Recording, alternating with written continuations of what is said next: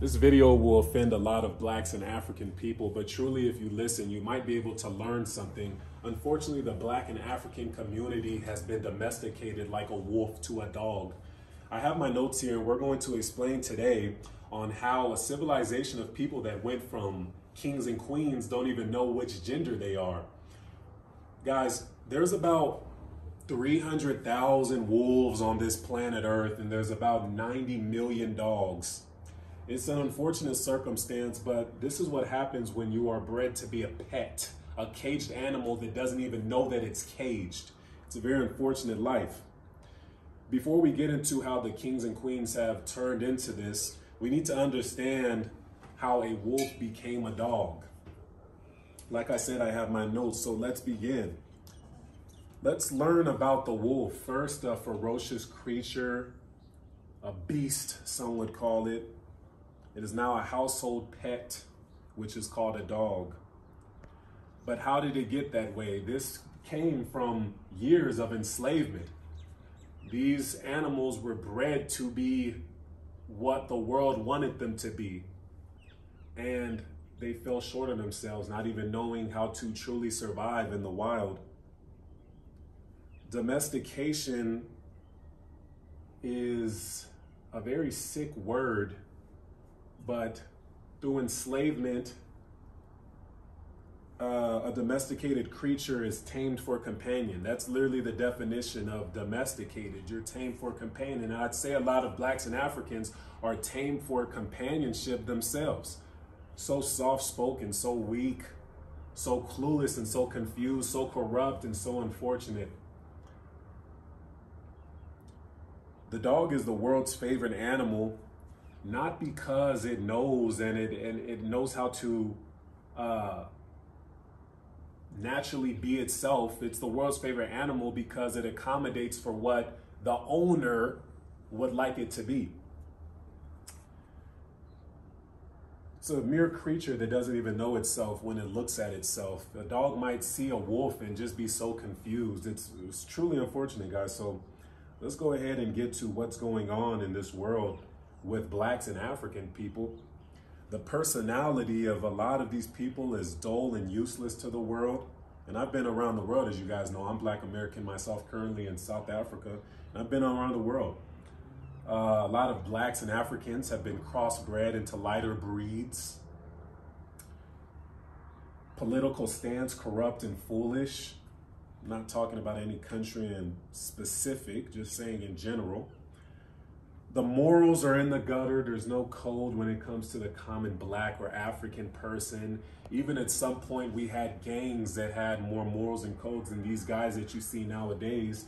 They don't even have a code of conduct. They don't even know what they're fighting for. Legacy is in constant error. And what I noticed with a lot of blacks and African people is they have no true goal except to make money. But for why are you trying to make it? Is it so that you can get a woman? Is it so that you can, you know, look good for your friends? Or is it so that you can build something that's outside of yourself? Truly, having blacks and Africans understand legacy is so difficult for a guy like myself that's truly a wolf, because it's incompatible with a dog's software and hardware. Imagine you have a computer and you're trying to upgrade it. It's impossible because the computer can only go so far. The computer's only willing to let so much in. You can't put certain upgrades on certain computers. Same as a lot of these blacks and Africans. Now let's go to the beginning of Black and African society. And this is something that a lot of blacks and Africans don't know. But Egypt stood longer than America. America is a civilization that's been around for, and it's been a country for about, is it 200, 300 years? I actually didn't write this in my notes, but I know I'm pretty accurate about that. America's been an actual country for about 200 to maybe 300 years, something like that. Egypt's been around for 3,000 years. Kings and queens, they've had dynasties last for thousands of years. And a lot of blacks and Africans don't even know that the first university was also in Egypt as well.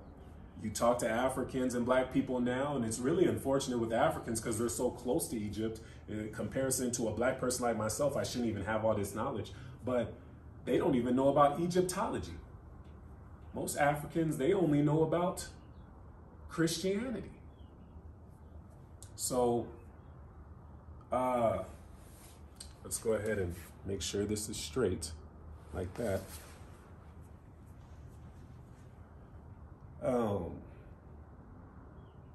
Excuse me for that, guys. I have someone behind the camera that has never really recorded anything, so I'm trying to put folks up on game.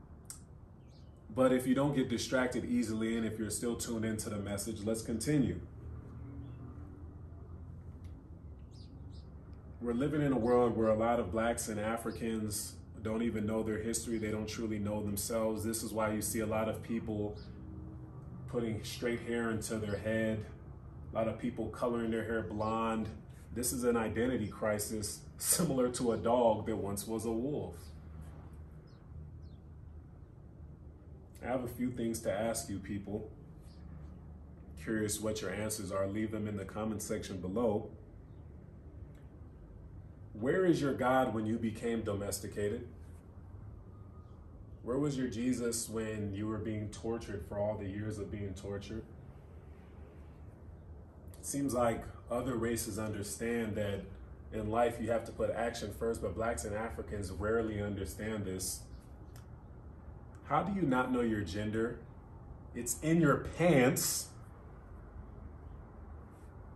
How can you argue with your man when that man is your army? How can you have a child and let the government take your child and not care for your legacy? How are you a man with no skills, no build, no legacy, only fake Gucci? You might like to play a lot of video games and you smoke weed on the daily. How can you consider yourself a man? How can you people sit when there is so much work that needs to be done?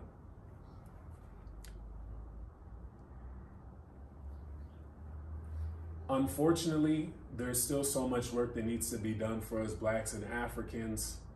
And I'm realizing in today's society that unfortunately, we're dealing with a race of people that don't truly know themselves. And the issue with building with people like this is that,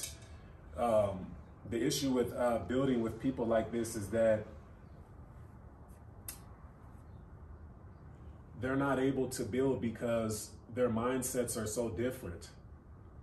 If you really want to build a civilization, or if you really want to have a healthy society for blacks and Africans ever, you would need people that are like-minded. And a dog's mind is so different from a wolf's mind. A wolf actually has a pack.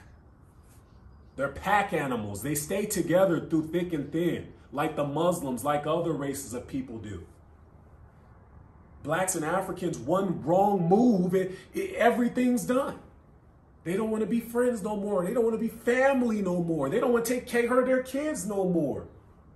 One wrong move with the black and African society and everything goes to shits. People so confused, we can't even get over simple debates. Look at you people in the comments right now, already hating, thinking of so much hatred instead of thinking about building. So mind and it's backwards that you don't even know how to really listen to something, hear it, interpret it, and do something with it. How do we form a union so that we can progress our people in the most healthiest way possible? How do we do that when we're dealing with lots of dogs and not a lot of wolves?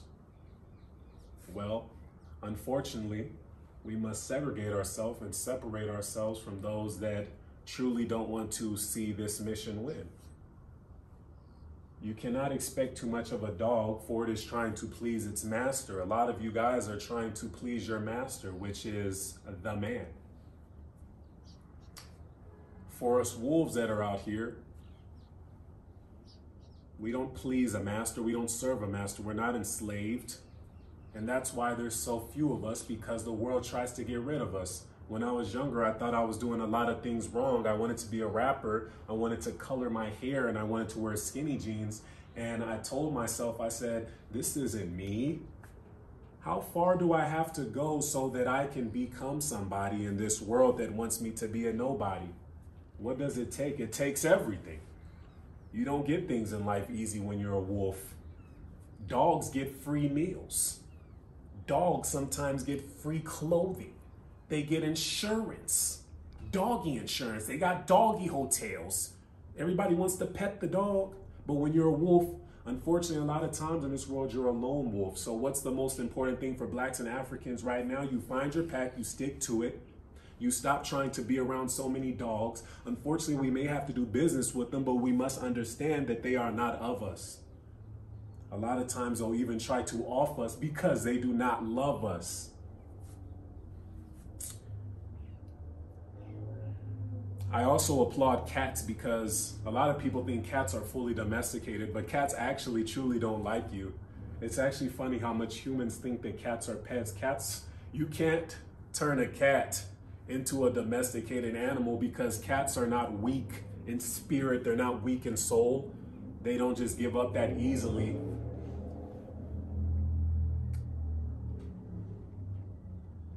To be a dog and to fully rely on your owners to provide you with food, shelter, electricity, so many things, and us as black people don't even have our own. It's actually quite ridiculous. As a wolf, we need to be out here getting on our own, and a lot of people will consider our journey crazy, but I'd say that our mission will be successful.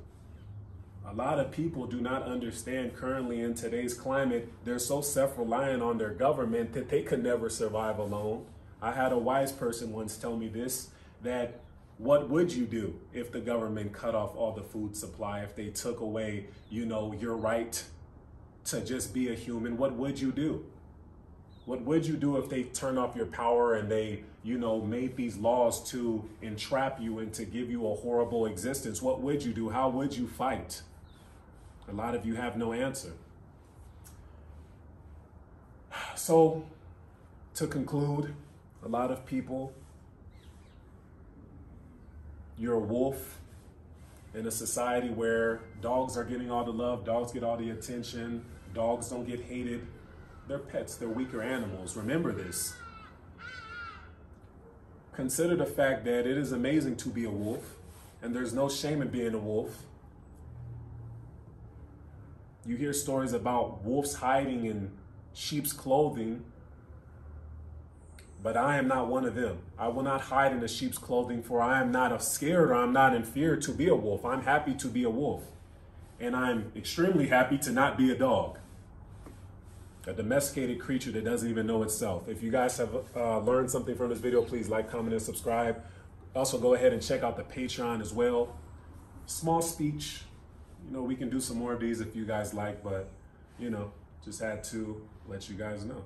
So, the journey continues, brothers and sisters. For the real wolves that understand, put it down in the comments. Let's network, of course. So important for us pack animals to do so, as we see other pack animals do. Yeah, let's get to this work, man. The journey continues. The ancestors, just because we seem like we have a bit of freedom doesn't mean we are truly free. Let's continue the journey. Travel Tribe Raw, stay raw, stay real. We gon' holla. We about to do an interesting pop the balloon challenge, all right? The question of today is, can men and women be friends? If you don't believe men and women can be friends, then pop your balloon. 3, 2, 1. Oh, okay. Call up one friend that you have that is male. Hi, Tony. How are you? What is it that an African man has to do to keep you over a white man? How would you control a woman, per se? Manipulation. Manipulation? Yeah. So you would manipulate women? Yeah. So if you was a man for one day, you would manipulate women? Hey, what else besides money do y'all value in 2024? Why do y'all ladies deserve to go on dates? I'm pretty. Get you some money, then travel for